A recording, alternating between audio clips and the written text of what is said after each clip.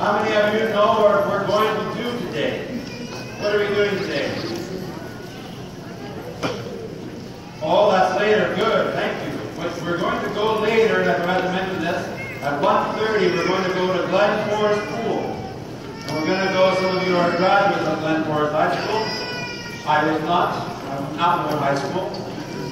Nonetheless, we're going to go there and we're going to throw the cross into the pool. And some of you are going to be diving for the cross, which is a beautiful tradition that people did in Greece or in Martha's Vineyard, where it's a little warmer. Because I'm not going to make you go into the cold lake, we're going to go use the pool. You guys okay with that? Yeah. What else are we going to do today?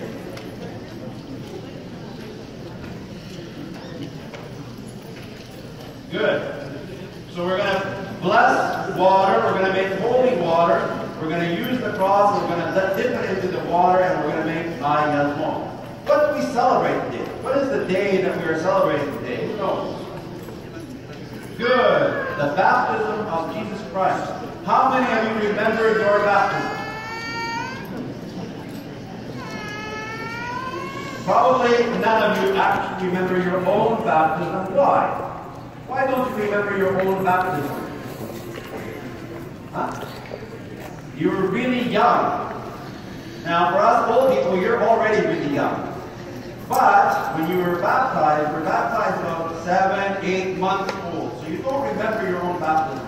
How many of you have seen another baptism, someone else's baptism? Good. So we are celebrating today Jesus' baptism. Did Jesus remember his baptism, do you think? Why? How old was he? Approximately. Right. Yeah. 30 years old. So he was 30 years old. He was an older person when he was baptized. But we are celebrating his baptism today, and the whole world, when Jesus was baptized, changed. In fact, by tradition, and if you go on YouTube, how many of you know how to use YouTube?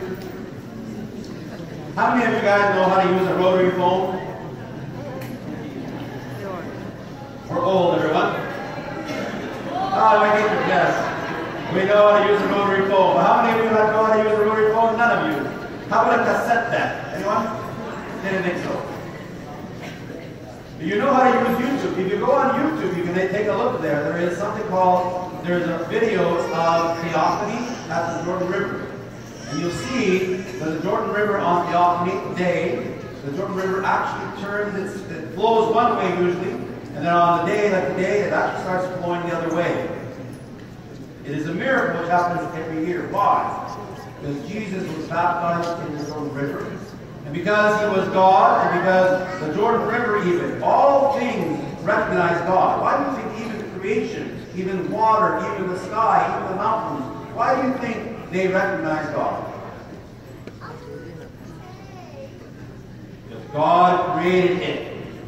Good. So even the Jordan River recognized God, and it was startled. It was a little bit amazed that all of a sudden God who created it was walking into the Jordan River. So baptism. Why do you think you get baptized? To wash away all our sins. Good. What else? To be closer to God. Good. What else? To be pure. Good. To be purified. What else? What religion are you entering? To be a Christian. Okay? To become a Christian, you are joining a group of people which are called Christians. And more specifically, what church are you joining? Prophet Elias is one of them. Good boy. What else? What's the bigger name? The Greek Orthodox Church.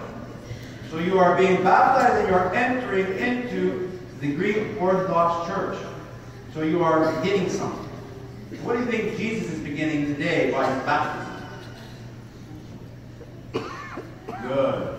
Today is the first day that Jesus goes out and he begins something. He is beginning his ministry.